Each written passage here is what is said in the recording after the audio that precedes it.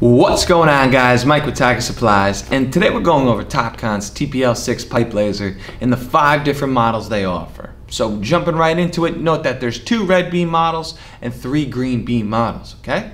Going over those red beam models first, you have the TP-L6B, okay? That's the most basic they offer. It's a red pipe laser that's going to do everything you need.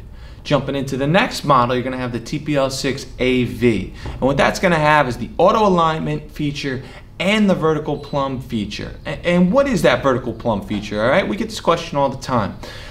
What's it going to do is it's very useful when you do over-the-top runs. So, for example, think about you got the transit level above the manhole and you have the pipe laser down in that manhole, right? Typically, you would set a plumb off of the transit level with a plumb beam, or a plumb bob, excuse me, and it takes, a while for these plumb bobs to settle. If you're 10, 15 feet over that hole, it's going to take you time.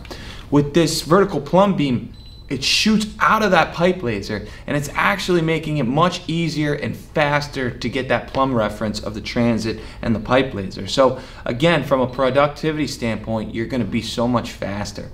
It's a very useful feature to have if you do a lot of the over pipe runs. So those are the 2 different red beams. You have just the basic, and then you have the one with the auto alignment and the vertical plumb features. Now jumping into those green beam models, you have the TP-L6BG. Again, it's the most basic pipe laser, but in a green beam. You're going to then have the TP-L6G, and this is a green beam with just the auto alignment feature.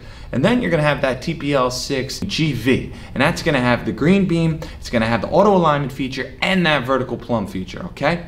So again, you now know the differences between the 5 models. You'll be able to make an educated decision based on the type of excavation and pipe work you do, and we hope this helps make you make the best educated decision.